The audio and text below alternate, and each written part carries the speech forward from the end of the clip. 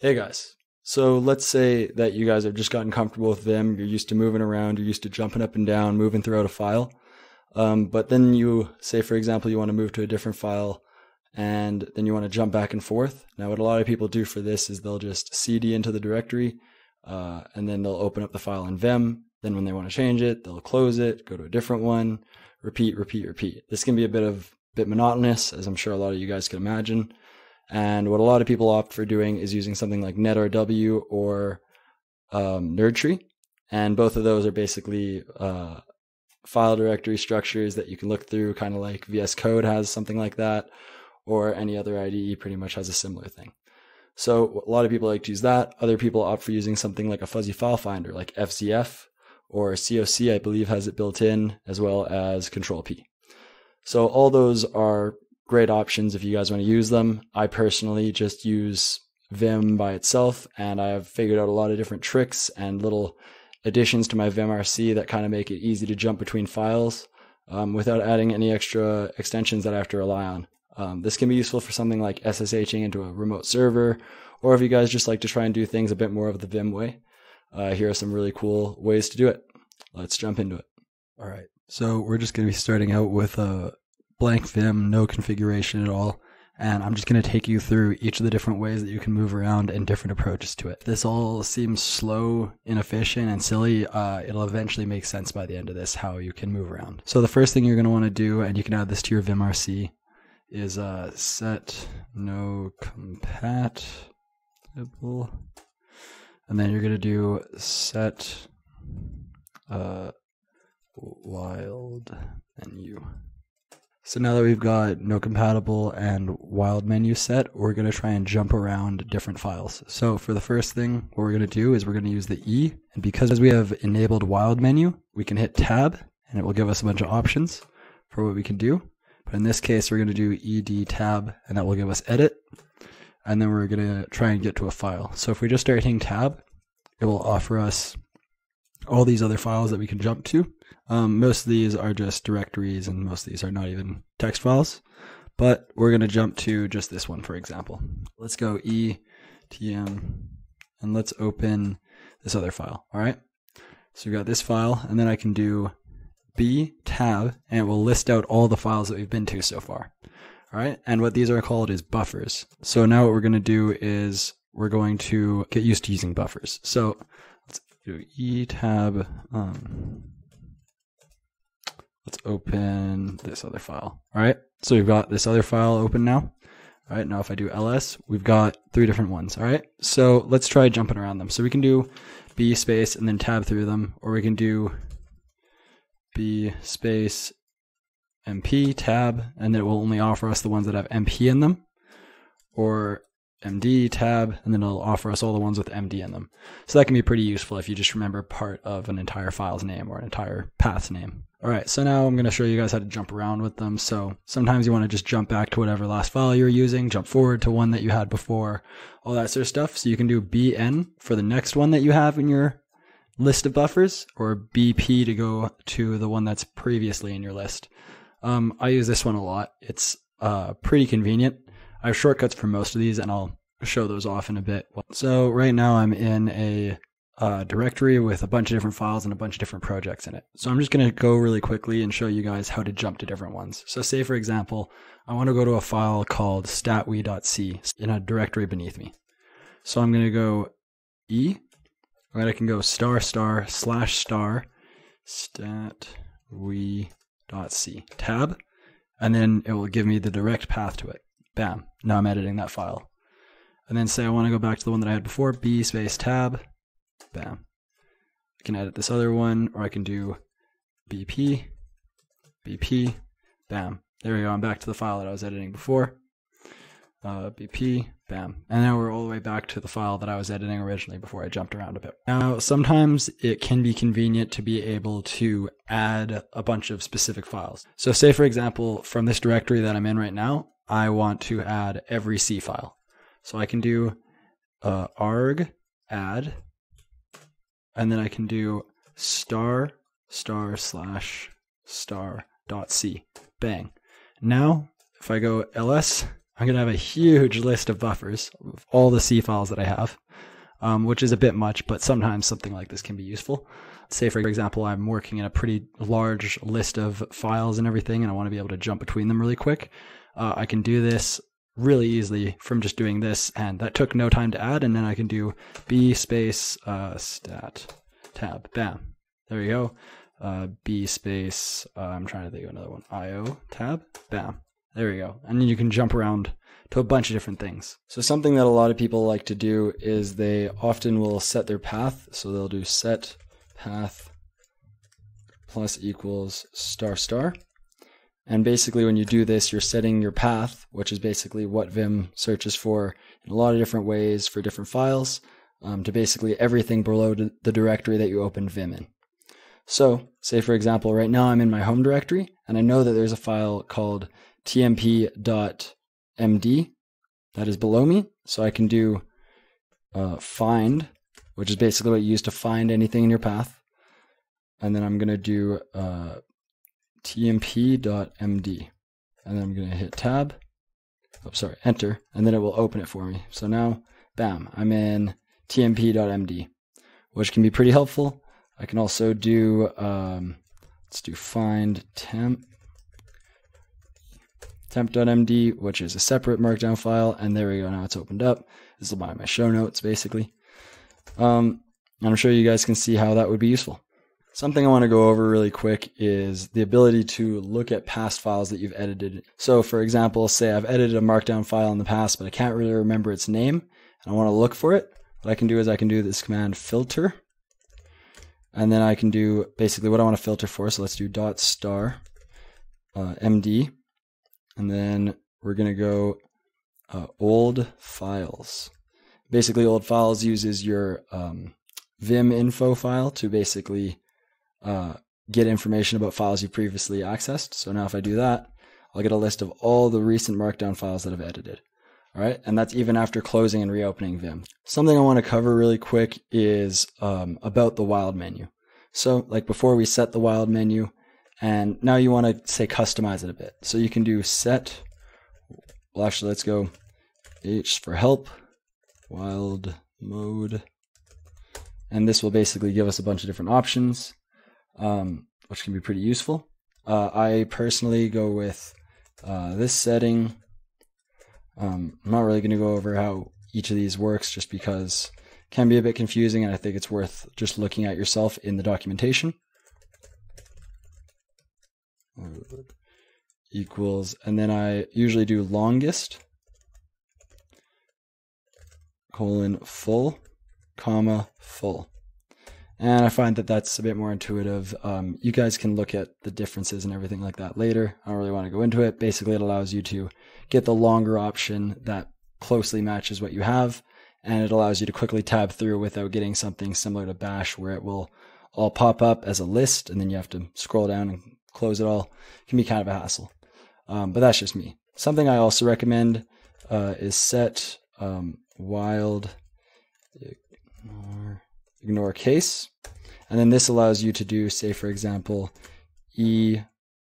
doc tab will expand that to documents. But if it's if that's off and I do doc, it won't expand it. Finally, something I want to cover is wild ignore. So you can do set wild ignore, and then you can do equals backslash, and then basically you can use whatever you want to basically describe what you want it to ignore from putting in your wild menu. So that wild menu is that little pop-up thing up here.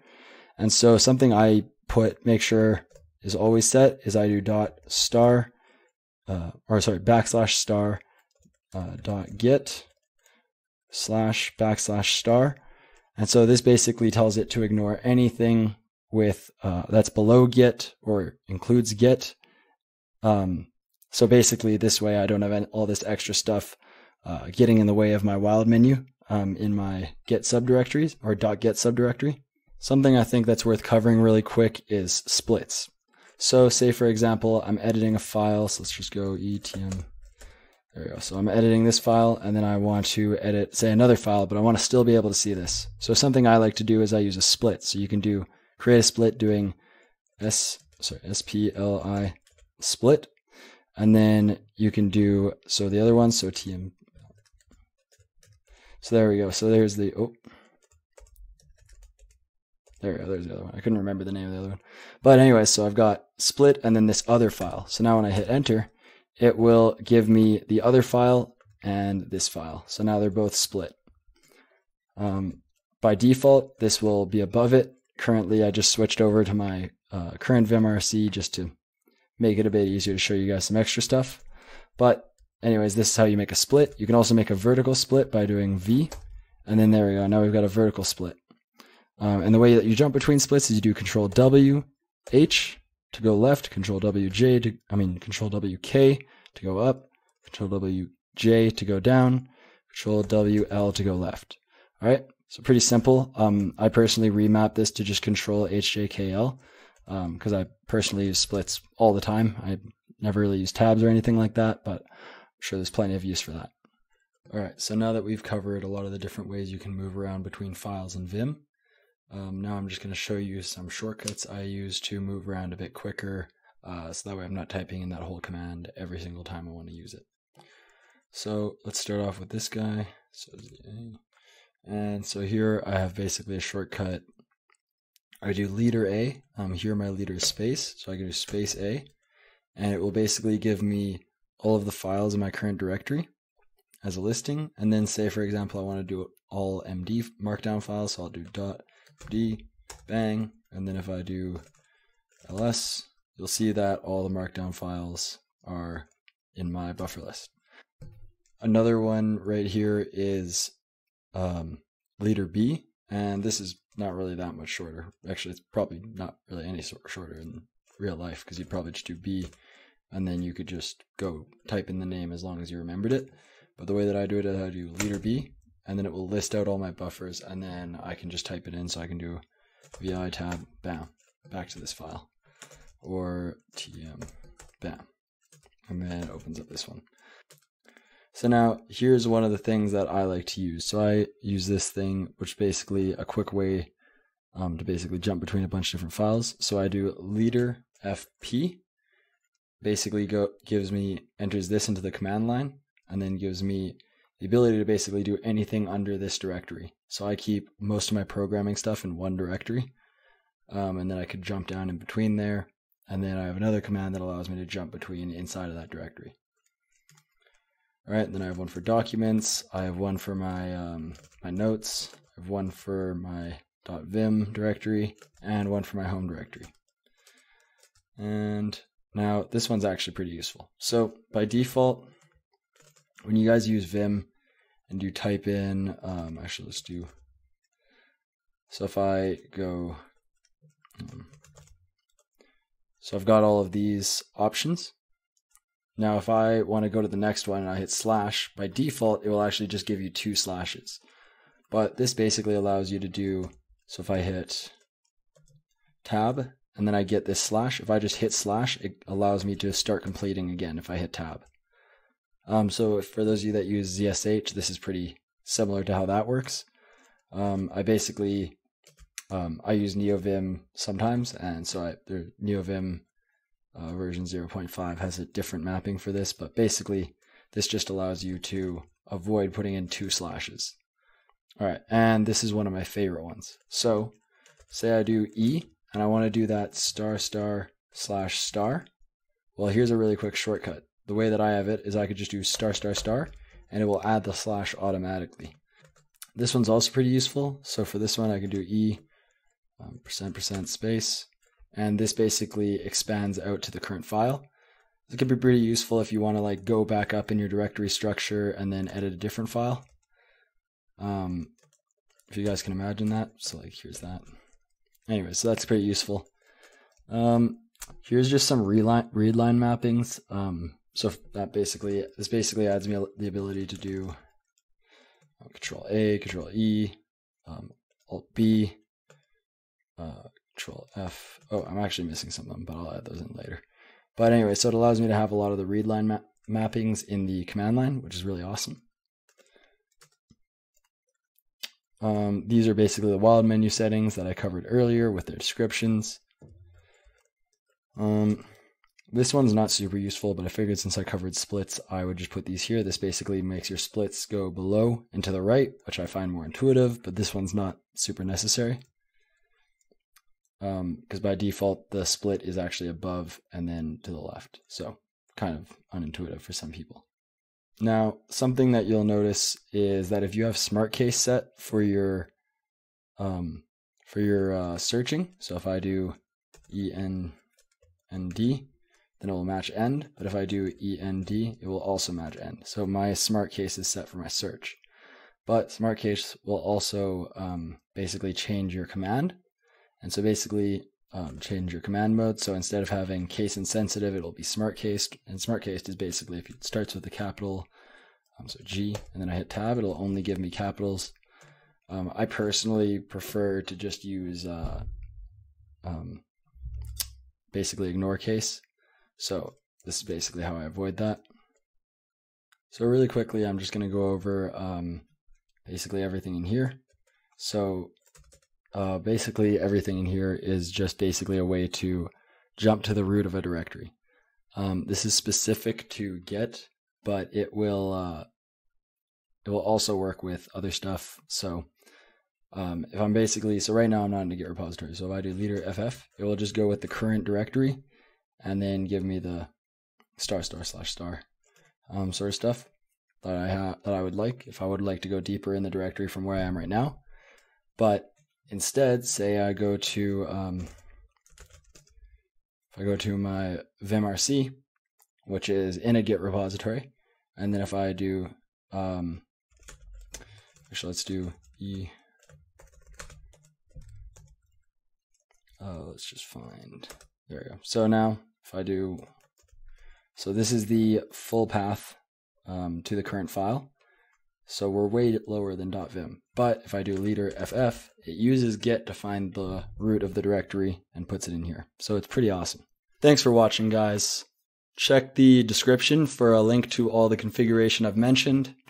Make sure to like and subscribe if you guys want to see more Vim content, and hit me up in the comments if you guys need help with anything or have suggestions for a future video. Thanks. Have a great day.